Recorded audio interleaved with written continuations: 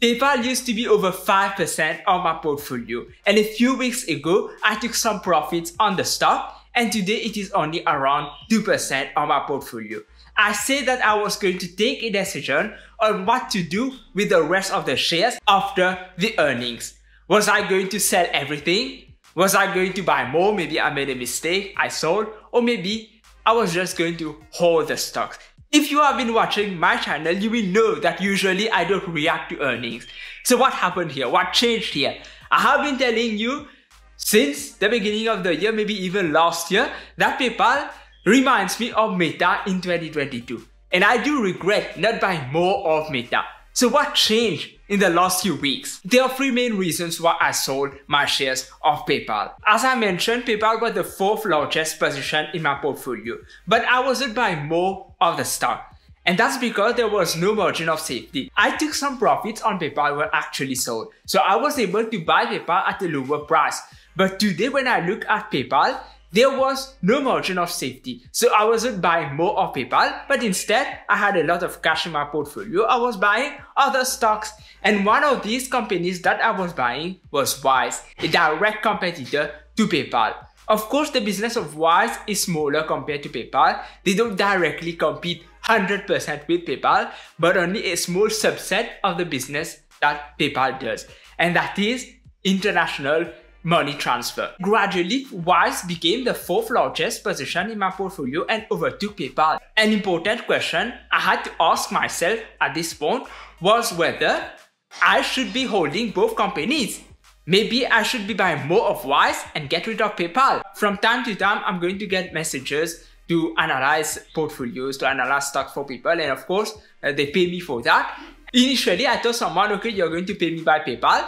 Then I sent him a message. I told him, make the transfer by Wise because it was going to be cheaper for both of us and the transaction was going to be quicker also. So if I am choosing Wise over PayPal, there must be millions of people doing the same thing. And it's not just Wise, even the Superinvestors Club. I used to do all the transactions through PayPal, but then I learned about Gumroad. Now I'm using Gumroad, which is a better alternative compared to PayPal. And there are so many different smaller companies taking the market share of PayPal. PayPal claims to be the leader when it comes to digital online sales. It is true, PayPal is the leader. But since PayPal is involved in so many different businesses, they are not the best at almost anything. There are competitors coming, trying to compete with them. As long as it is easier to use a competitor, people are going to choose the competitor over PayPal. Why I chose Gumroad over PayPal? Because it was easier. Why I chose Wise over PayPal? Because it was cheaper. With Apple, with Google entering the market, they have cheaper and easier options compared to PayPal. PayPal may be the leader today, but that doesn't mean that this will be the case in 10 years. Maybe there won't be one leader. If you look overall, PayPal is still going to be the leader. But if you look at individual businesses, there are competitors that have already overtook PayPal. I have been looking at all these competitors. I look at Stripe, which is not a public company. I look at Adyen, which is a public company doing the same business as Stripe. If tomorrow the stock market is down 50%, hopefully, and Wise is down 50%, PayPal is down 50%, Adyen is down 50%, I am more likely going to invest in Adyen and Wise compared to PayPal. So why am I holding so much of PayPal today? PayPal does have a big advantage over its competitors, that the business is internationalized. I cannot use Stripe, I cannot use Adyen, but I can use PayPal. Even when I'm using Gumroad, eventually the money is going through PayPal and then to my bank account.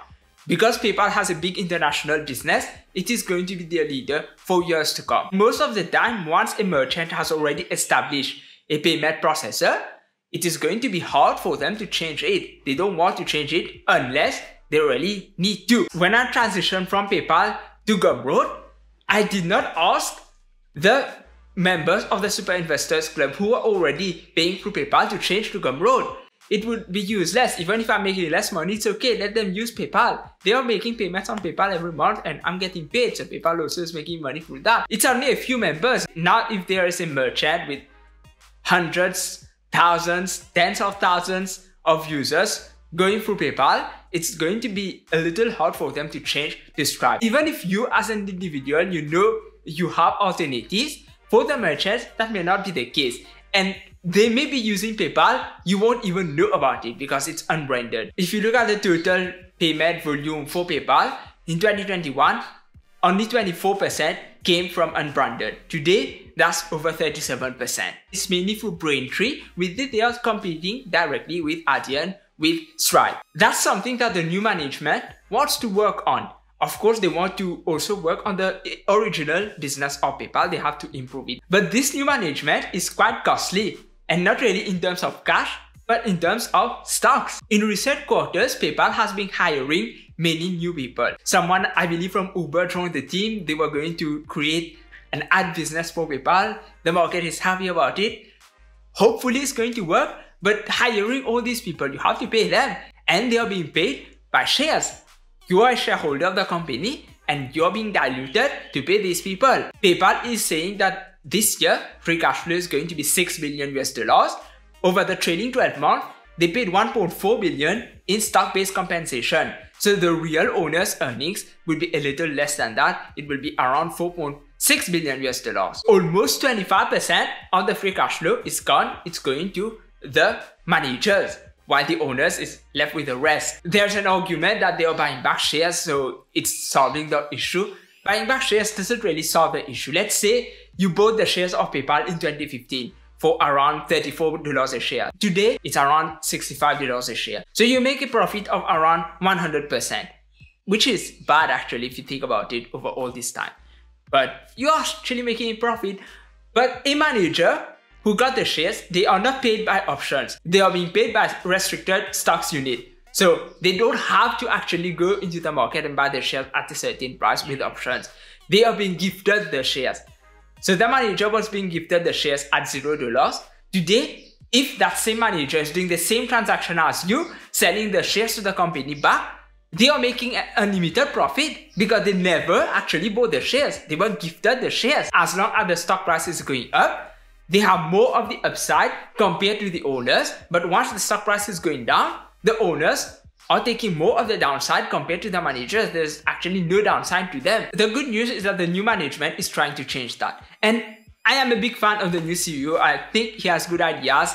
I think things are going to change with PayPal. Now they're aligning the stock-based compensation more with shareholder value, which I believe is a good idea, but still it's going to take some time to change. And even the new things that PayPal have implemented, for example, the ads business, there's also the unbranded now, which is growing.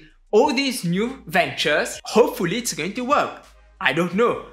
But when you look at the business of PayPal, today it is a turnaround. I was comparing it with Meta in 2022. Meta was never a turnaround. Yes, they were investing in something new, the metaverse, AI, it was new, and I believe it was going to work. But Meta had its main business, the ads business, which was still growing. I was betting on the ads business. I saw the metaverse as a bonus. I even gave it a negative value because they are still losing money on the metaverse. This is not the case with PayPal today. The whole business of PayPal, I see it as a turnaround. I hope it is going to work, but I don't want 4%, 5%, 6% of my portfolio in a turnaround. I prefer to stay at 2% because you need a big margin of safety or at least a catalyst, which PayPal doesn't really have today. I'm not saying that PayPal is a bad investment. I believe that the stock price of PayPal in a few years will be higher than where it is today. And I believe that those turnarounds are going to work the way that the management is talking and everything else. But how certain I am with everything, there are other stocks with which I have more certainty. That's all I can say. I'm not going to give you a number. It's all about probability. Let's say when I'm investing in a company, I want the intrinsic value to increase by 15% a year. Of course, if I can get 20-25%, I'll be happier. But the minimum I'm looking for is 15% a year. PayPal cannot do that today with its current growth. It's never going to grow its earnings by 15% a year, which will mean the intrinsic value will grow by 15% a year. PayPal cannot do that today.